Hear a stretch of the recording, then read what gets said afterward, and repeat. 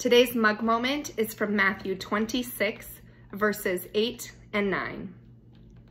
The disciples were indignant when they saw this. "What a waste of money," they said. "She could have sold it for a fortune and given the money to the poor."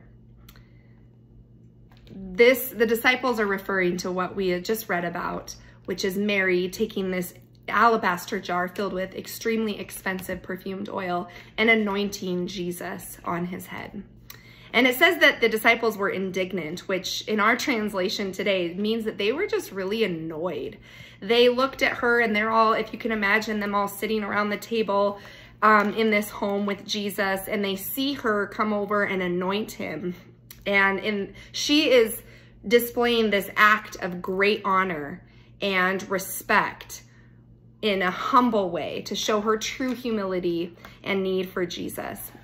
And the disciples, on the other hand, they see this and they're thinking, they're just annoyed that she would waste this extremely expensive perfumed oil that she could have sold later. They're not looking at it as an act of humility. They're looking at this as just a costly thing. And one of the disciples who was especially annoyed was Judas. And we know that Judas later goes on to betray Jesus.